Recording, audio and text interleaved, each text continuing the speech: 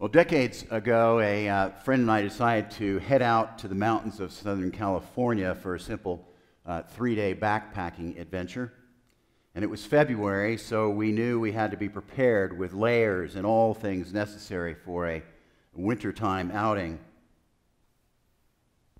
Excuse me, just fixing my mic here. Here we go. Our destination was Mount San Jacinto outside of Palm Springs.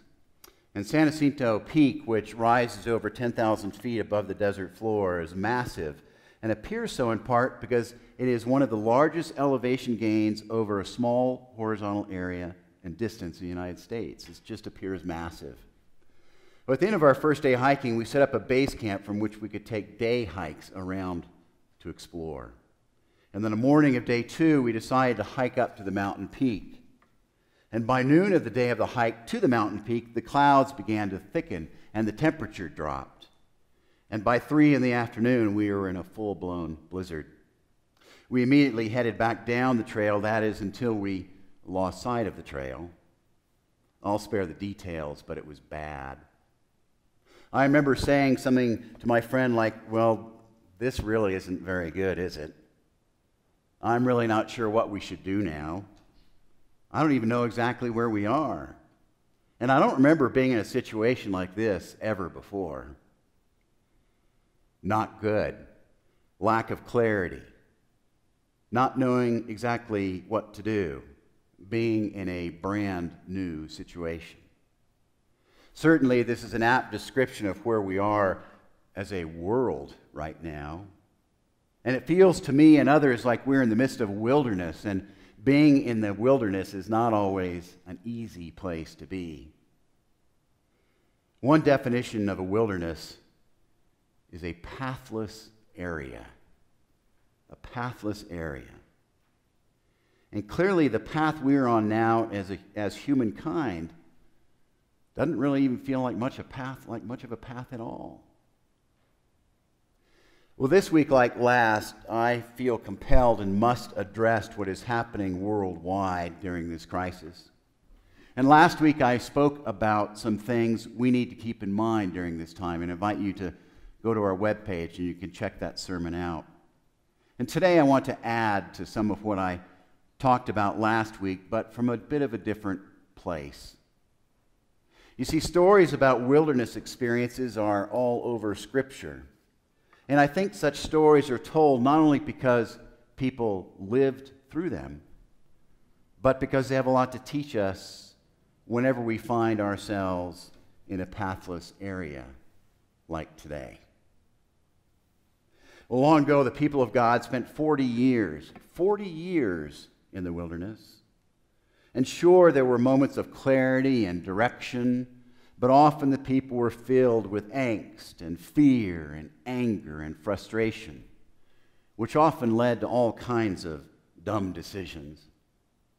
And it's to this wilderness experience of people so long ago to which I turn this morning, because I find that there are great lessons we can take into our own wilderness experience right now. So let's look at some of these lessons.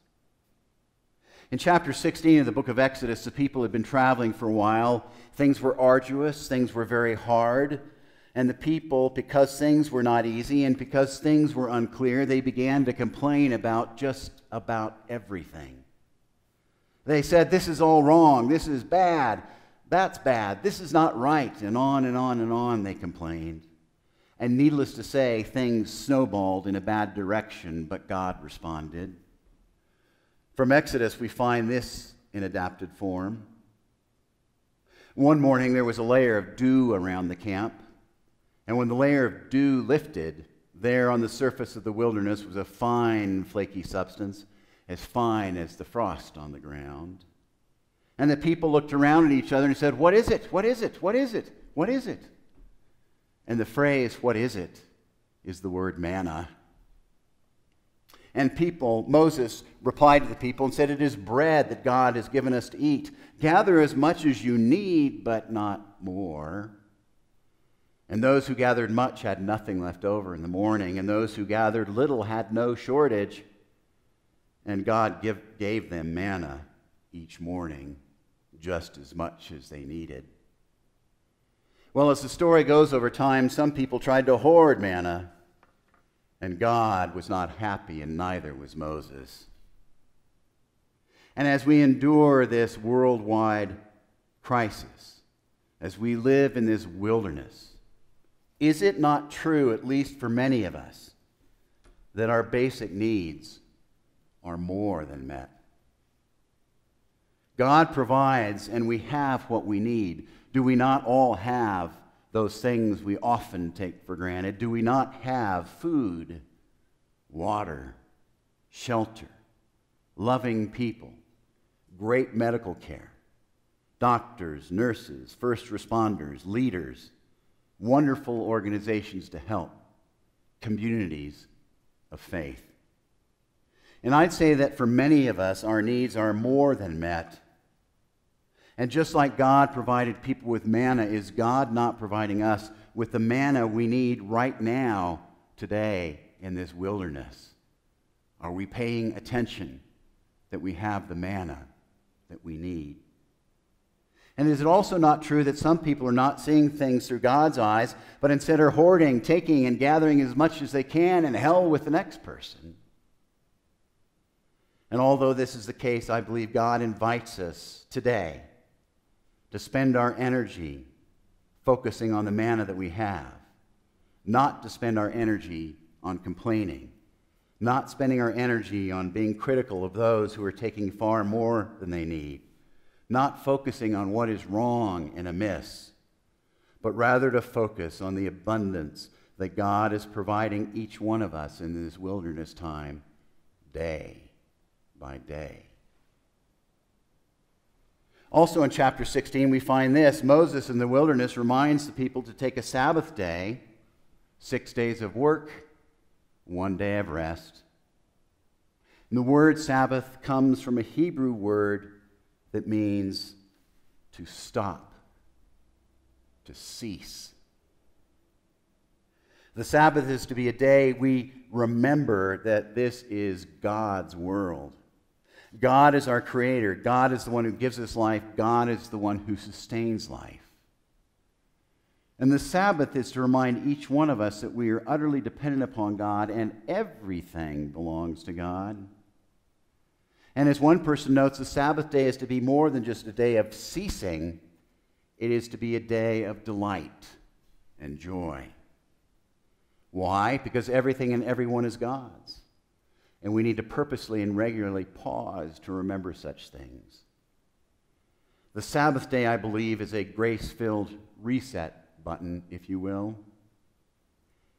Yes, we are invited by God to take a Sabbath day once a week.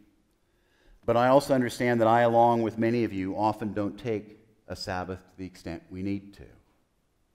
The Sabbath is not about getting things done we don't have time to the rest of the week. It's to be a day when things cease and we joyfully remember God and our Creator and joyfully spend time with people we love. In some ways, as I've been thinking about this lesson from the wilderness, there is a blessing in this time. You see, in essence, many of us, if not all of us, have been forced into a time in which things have ceased. Much of what we normally do or activities we engage in have stopped. Things are canceled, closed. And perhaps we are invited to see this time in a new way. Perhaps we are invited to see this time as a Sabbath opportunity, a time to slow down, cease, reevaluate priorities, get off the treadmill, to allow ourselves and give ourselves the space and the time to feel joy over our Creator and people we love. To embrace this time of a forced pause and to explore what we might learn from this time when life resumes and goes back to normal, as it most assuredly will. Yes, things are hard.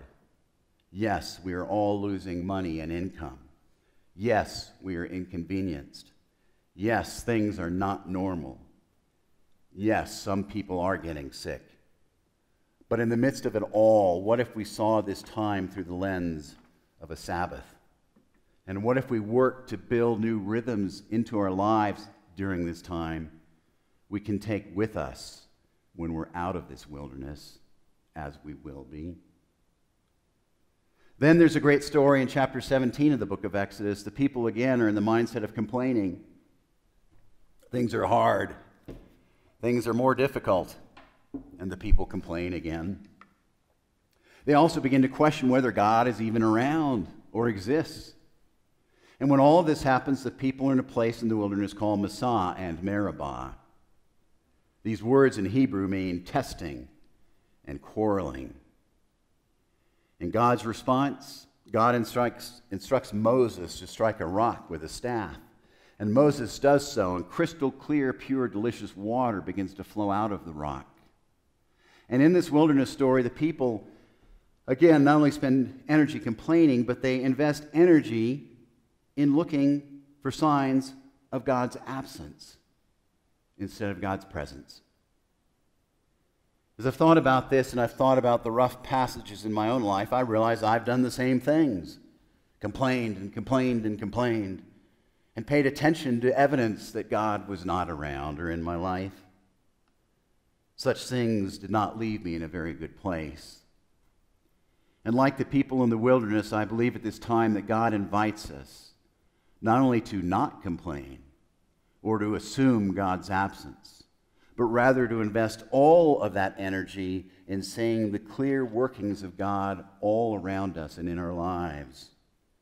God is all over this worldwide crisis if we will just open our eyes. Isn't it God's presence whenever love and care is expressed between people?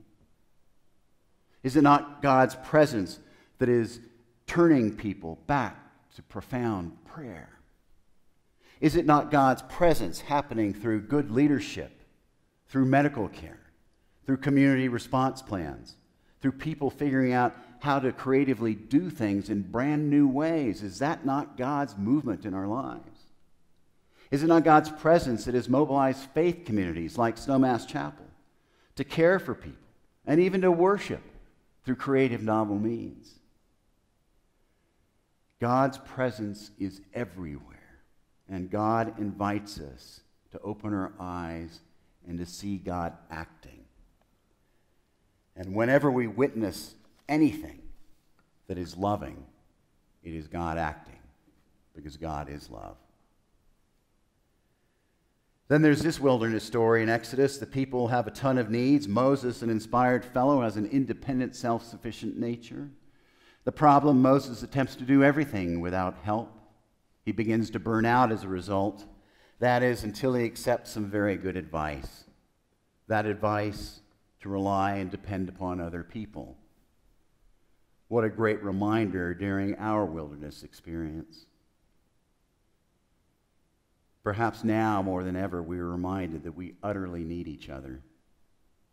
We are reminded that we can get through no crisis on our own. We desperately need people. We desperately need to open ourselves up to the care and love of people, however that comes. This wilderness time, as it was for Moses, is a time to remember that we are called not to independence and independent living, but interdependence on others. We are to do for others, and we are to accept what others can do for us. The wilderness time is a blessed reminder that we are never to try and do life on our own, ever. We are made by God to be in relationship. I am who I am because of you, and you are who you are because of people around you. We need each other. What a great reminder during this time. So thus far I've talked about these things, remembering that God meets our basic needs day to day, that this forced time off can be a time to help us become more Sabbath-focused in our lives, that there's much around us to see God's presence, and that we need each other. And with these things in mind, there are just a few more I want to briefly touch on from the wilderness. In chapter 20 of Exodus, Moses ascends Mount Sinai, and it's here that God reveals the 10 Commandments. Commandments like, you shall have no other gods before me. Remember the Sabbath day. You shall not bear false witness. And certainly, the Ten Commandments are an entire sermon in and of themselves. But what I will say is that the Ten Commandments are all about our relationship with God and our relationship with each other. And it's important to remember that it is in the midst of a difficult wilderness setting that God reminds the people how to relate to God and how to relate to one another. In essence, the Ten Commandments are both boundaries and invitations. They are boundaries not to cross in an uncertain time. And they are an invitation to treat God and others with love as the foundation. And as we go through this wilderness time of our own, what a great reminder when things feel crazy or out of hand or out of control, it is time to ground ourselves with the boundaries that God has given us, with the words of Scripture. It's time to ground ourselves in love. Our actions toward God and others are to be bathed in love, and this is perhaps the most fundamental thing to keep front and center in the midst of this crisis. Then, from the Exodus story, we encounter a central theme of Scripture, and that is justice. Here's how one person describes justice. Biblical justice involves making individuals, communities, and the cosmos whole by upholding goodness and impartiality. This is all about how we care for others, especially those living on the margins. Earlier, I mentioned that for many of us, God is giving us what we need day by day. But some people are in a position for all kinds of reasons in which they are in danger because their basic needs are out of reach. And this Exodus wilderness theme of justice is a clear reminder to us of the importance of justice during this crisis. That part of how we're called to respond in this crisis is to be aware of justice and to be intentional about doing what we can to help those who are desperate and on the margins. Certainly, we are focused on caring for each of you at the chapel, but I am palpably aware as a community of faith that there are marginalized people up and down this valley as well. Recently, the Aspen Homeless Shelter closed. People are in dire straits. I don't have time right now to get into details, but we are going to respond, and we are going to help. And we need to help those not only that are homeless, but those who are on other kinds of margins as well. Those who are feeling alone or are struggling with depression or anxiety and mental illness. We are going to take some of our angst and worry and use that as energy for justice for those who need it. And finally today I want to close with something. It's from Psalm 95. It's interesting, it's the appointed psalm for the day at this time. It's a very interesting psalm in many ways. In the first part of the psalm, it's all about worshiping God and praising God. But in the final verses, there's reference made to Meribah and Massah. Remember, that's the place I talked about earlier, the place in the wilderness where the people complained and wondered if God was present. And it was there that Moses hit a rock and water came out. Interesting that the first part of the psalm is about praising God, and the last part of the psalm is a story about being in the wilderness. I wonder if this psalm is sending us a message in the midst of this crisis, a message to spend much energy praising and worshiping God in the midst of all of our feelings. Perhaps it's even a reminder to especially praise and worship God when we're in a wilderness, just as the psalm talks about. Here again are some excerpts from Psalm 95. Come, let us sing for joy to the Lord. Let us shout aloud to the rock of our salvation. Let us come before him with thanksgiving and extol him with music and song. For the Lord is the great God, the great King above all gods. In his hands are the depths of the earth, and the mountain peaks belong to him. The sea is his, for he made it, and his hands have formed the dry land. Come, let us bow down and worship. Let us kneel before the Lord our Maker. This is all about praising God in the midst of wilderness. Now, the word praise means a variety of things in Scripture. In fact, there are different words for praise in Scripture. The word praise can mean to rave about God with joy and thanksgiving, to extend our hands to God.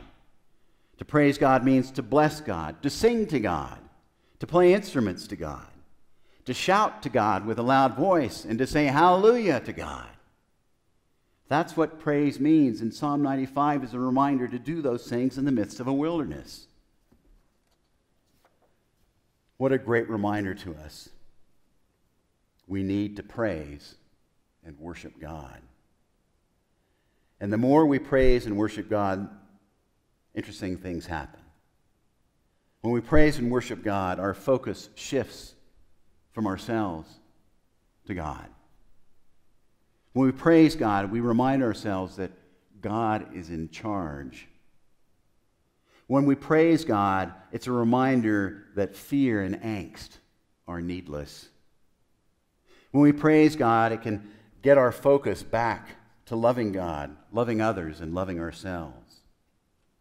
Praise is one antidote we need in the midst of this crisis. Well, last week I said we're far, far, far away from being helpless at this time. And again, I invite you to turn to that on our webpage. But in addition to what I said last week, I invite us today to ponder our own wilderness crisis now, in light of lessons learned from the wilderness of the experience of the people of God so long ago. And that is to remember with gratitude that God meets and provides for our daily needs. What more do we need? That it's a time to remember the Sabbath and to think about how we might incorporate Sabbath living when things return to normal. That God is all around us, and there are many things through which we can see God working. That we desperately need each other, and we're meant to be interdependent. That God, through Scripture, has given us boundaries to live within, which can give us stability in an uneven time.